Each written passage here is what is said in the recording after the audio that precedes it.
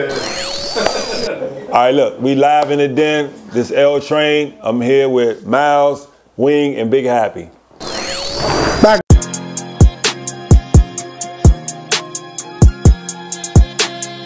Live in the den with the L Train out of Congress Park, Southeast DC.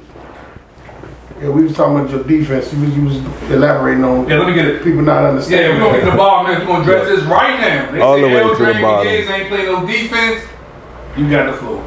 Yeah, and I don't know where that come from or who started that. Every game I play in. Before defense. Got to finish up that guild. Did we finish the guild? Oh, so that's what. Yeah, so that's what it was about. Me checking Deshaun Stevenson going back and forth, and I was saying like, cause Gil, no, me and Gil going back and forth, cause Gil hit me with that move.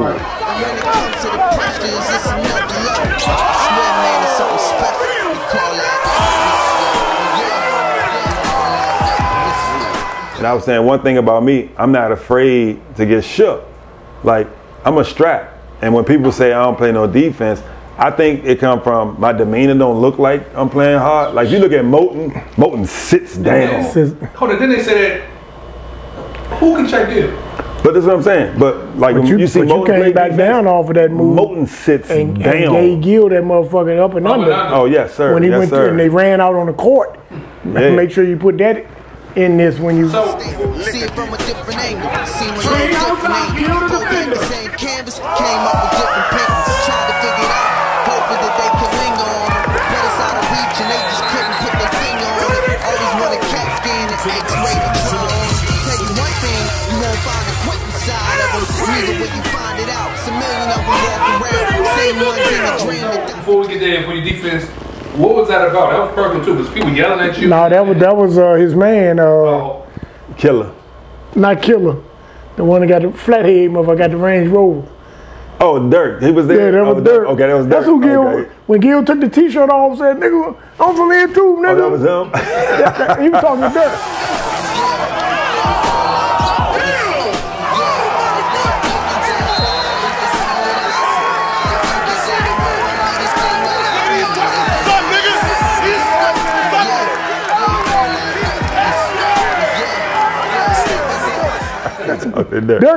Dirk was going, rooting for you all the way up and down. That's when Gil took that motherfucker and tried to drive you on into the fence. Yes, Lord. He was putting that shoulder all the way in my chest every time. And that's when he took the shirt off. Boom. And then after he took the shirt off and then went on Dirk, that's when you came down and gave him that motherfucker step through. Up and under, and I said, Gil goes up anyway. And you finger rolled that motherfucker. They ran out on the court on that motherfucker. Yeah, but I like the challenge though, because if I'm playing, like if I play in the game, like now I play in the league, the old league, right? I don't be trying to do too much. I try to just play basketball until it's a challenge. Like when I was messing with you the other day at halftime, I wasn't doing. First of all, Friday night my night. I'm getting my party on. I don't care. If like tomorrow we play at 10 o'clock. So what? I'm gonna figure it out. Just one thing Gil did do when he called me about coming down there, he called your name, Greg, and Kurt name out. He said I want to play against Lonnie, Greg Jones, and Kurt Smith. I don't think he didn't want to play with Kurt. Just so happened, Bone stole him from Ray Esses, and he ended up playing with All Day. That's Kwame's story, that he stole him. He wanted to play against Kurt. Against was his words. He said, I want to play against Lonnie, Kurt, and Greg. And then when Kurt got it, Gil even told Kurt, man, this I'm gonna fall in line, but go ahead, this your shit. Go ahead. Yeah. But after D-Payne and them put that motherfucking hammer on him when he come down there bullshit. And the low cut we all put the low cut Chuck Taylor with no socks and got his ass handed to him. After that it was hell, but he definitely gave y'all props. That's who I want to play against. Yeah. Now, let me know when I can play against them. So I love that bump playing against him though. Was that your fondest memory playing against you? No, I love playing against him though, because that's me. Like I like the hype. I like the excitement. I like the intensity games. I like the ones when everybody there waiting to see you fail or see you shine. Like, I live for those moments. Because if you look at all the other games, I pass the ball and let everybody else get off. You didn't pass that motherfucker against the Sean Stevenson. Oh, no, I wasn't at all. SpongeBob just had to, he sucked it up that day. Yeah, he had He gave that motherfucker to you and you ain't look back. He just went on down and just enjoyed the show. You played against another. Now he ain't legend yet, but he will be. Another NBA legend that played in the Gates. In his younger days, you in your older days, his younger days, how was that playing against Kevin Durant? I had an advantage on him for that simple reason because of the age difference. Like, and I got a chance to, I went to Kwame shot one day and I missed the game when him and P. Shitty played. Yeah.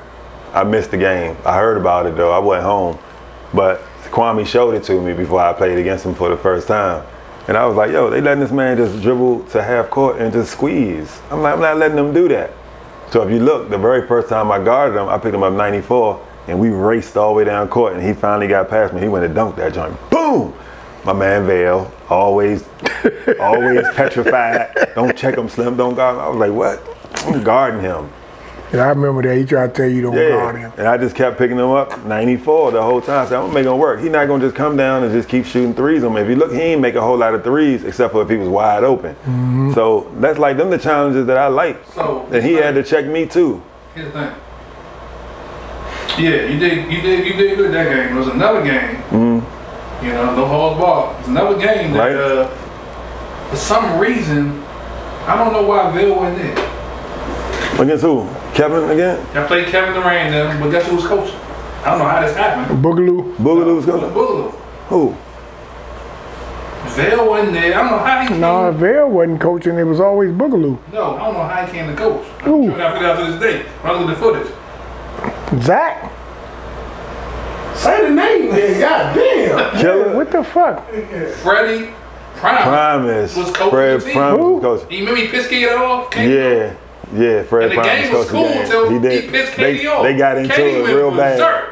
Yeah, they did. Yeah. He was talking shit to KD big time. But we won though. We still won though. Y'all won, but KD went berserk. This shit was Yeah, crazy. he went off. He was Young blood KD or pro KD? pro KD. He's pro KD. He got MVP the year after. I will say that. Him and Gil both had their best years after coming down the farm. Yeah. You kept saying, you know, who was sleeping Jack? Oh yeah, Fred Primus. Yeah, it was. I got that one. I do have that one. Between Freddie Primus and Beamer, I don't know who woke KD up the most.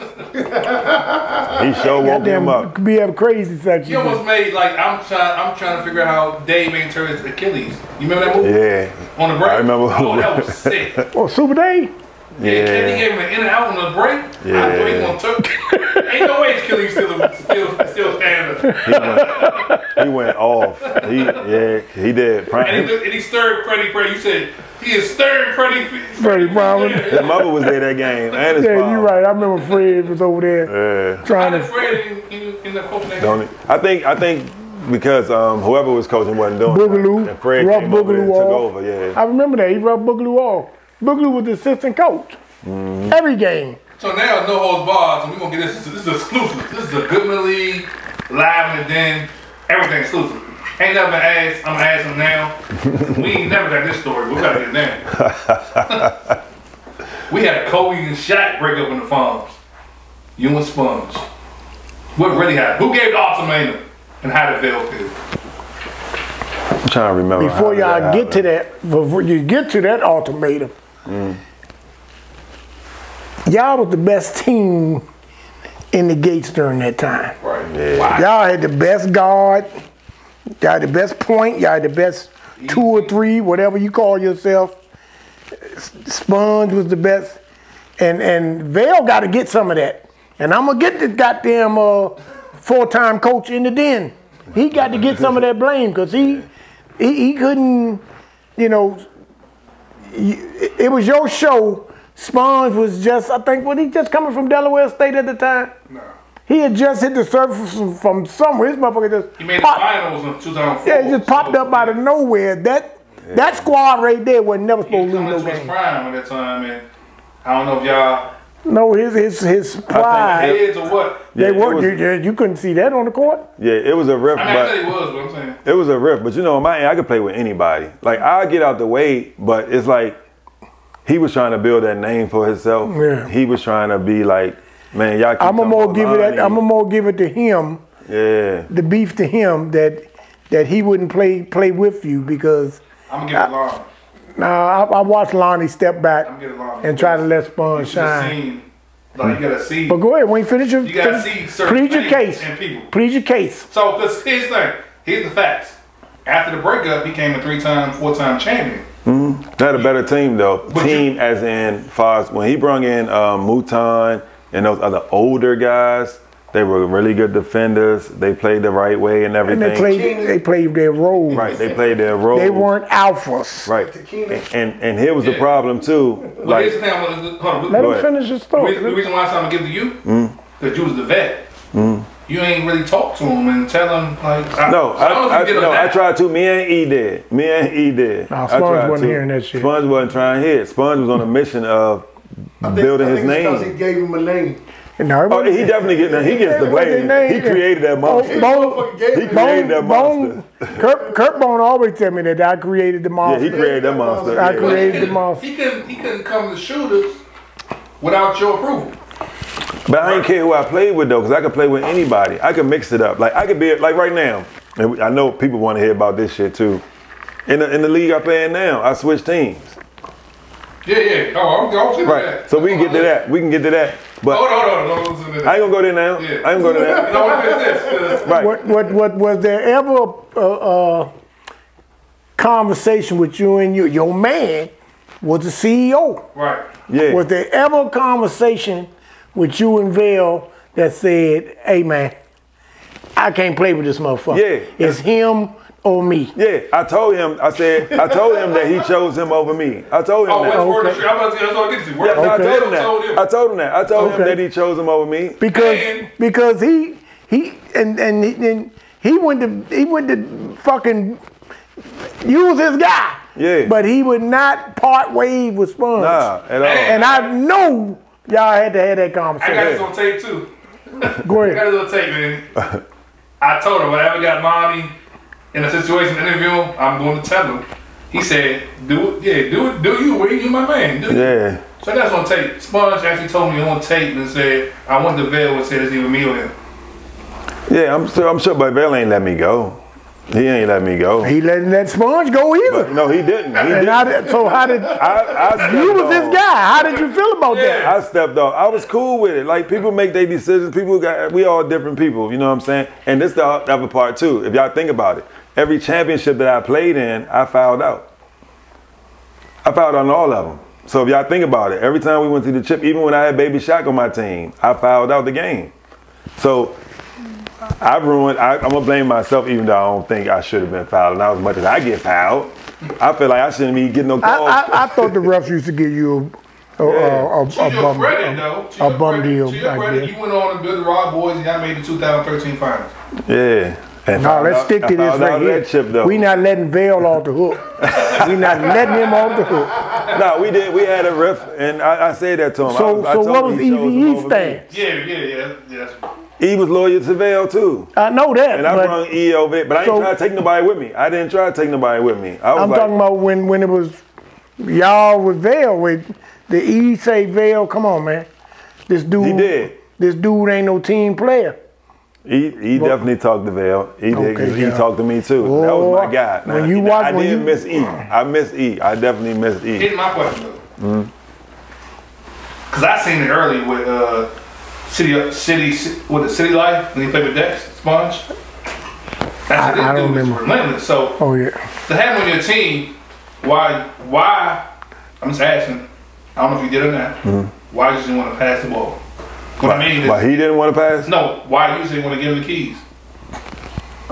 Because me, I'm technical. I might be too critical about basketball, but I know it worked down the farms because of the rims and how he bounced and all that stuff. But, excuse me, to me,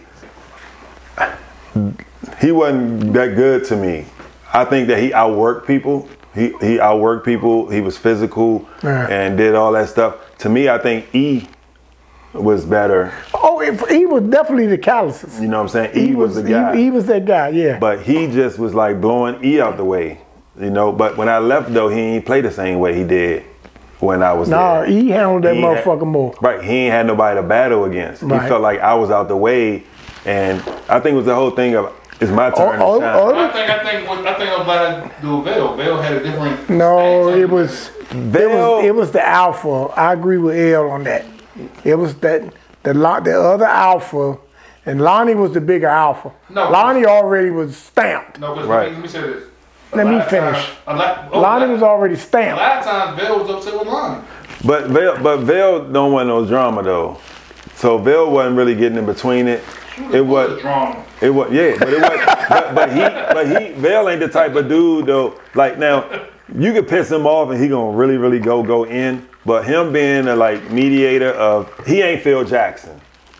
Damn sure wasn't. So you know Phil Jackson, he gonna create a balance between Rodman and Mike and Pippen or whatever like that. Vail gonna try to make it work. He gonna try to talk to him. He gonna try to talk to me. We never talked together. Us three, we never talked together. Okay, now it's coming. Anything like that. We Now never did So that. no relationship with you and Sponge outside of that. It wasn't. It wasn't. And then And the whole it didn't thing, have to be. If you were a basketball player, with that team they had. But then the whole thing, this too, me missing games for the Rucker. Yeah. That was an issue too. Well. So Hey, well, let me clear that up. Let me clear that up. Let me clear that up. Let me clear that up. Please do. Gotti bag. Free. No, the Gotti brother bag. Well, whatever. Gotti bag. Free. and that's my man. Everybody know that. That's my man. They knew where Lonnie was going on Thursdays. His whole thing was loyalty. Like, man, Fuck, he wasn't loyal to you because he stuck play- with Sponge. Let's keep that 1,000. No, like we play so and so today, and I'm like, dude. Oh. So let me make this real quick so we don't get off topic. This is a typical game at Rucker for me. First, I used to fly up there, right? Nigga, you was that dude up Ruckers. Right, I started catching the train so I can get off in the city. First, they'd fly me up there first Nigga, you know who you was playing for up there? No, I know all of them. Do you know I'm talking about them star niggas? With that what made me proud. Joe had a team. All them He had a star team. He niggas, had a team. man, Check it out. them niggas was, After my first they was year- bucking for you up there. Right, after my first year, I played with a dude named Chaz, Blackhand. He passed away recently, but he an OG from Queens. He got all these stories about him robbing a bank while he was locked up. His man came and they changed clothes, all this. He got, New York stories be off the wall. Right. That's the guy who put 50 Cent on. So my first year, I was playing with them, and I was out there with 50. So after that, they used to take care of me. They used to just give me money. It wasn't no set price. They'd just hand me a bag as soon as I get there. But after that year, 50 blew up. Chaz and them they had all this beef and all this stuff going on.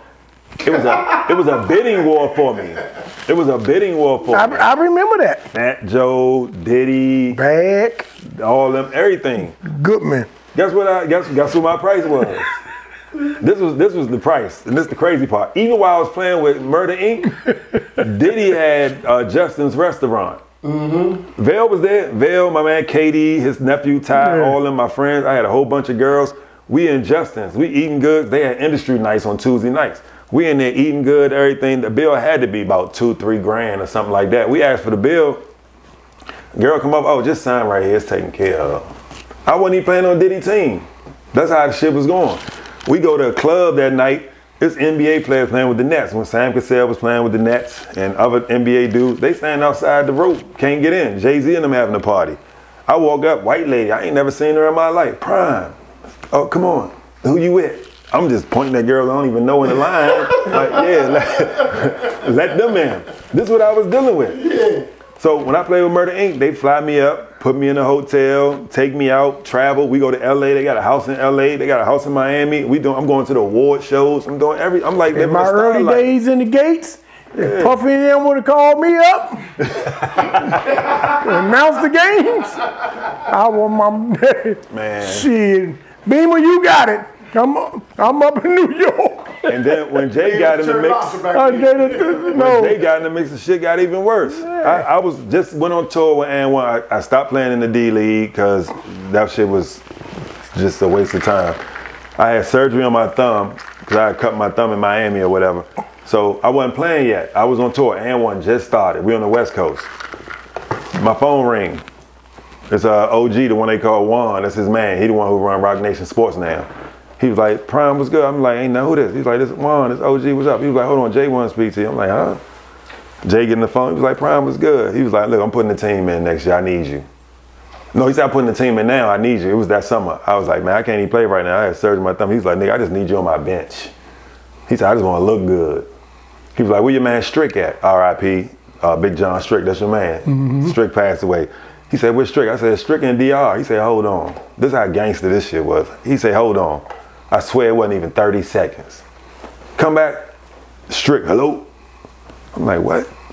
He was like, this is Jay. Strick was like, who? He was like, this is Jay, nigga. Who else you know Jay? He said, I know the voice, but he was like, whatever. I was like, how you find him that quick? He said, I run DR. He said, there's only 2 hotels he could have been at. I got right on the first one. Wow. I was like, are you serious? He told Strick the same thing. He was like, look, I need you here. Strick left DR.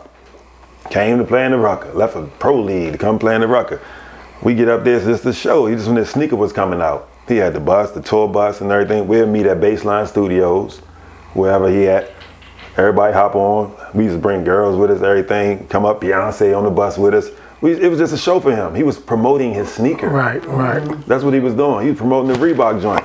So I had drama on the bus because I had a girl on the bus, and then my chick I was talking to, she pops up at the court and all this, he laughing and telling me something, damn, Prime. He was like, I'm gonna be like you when I grow up.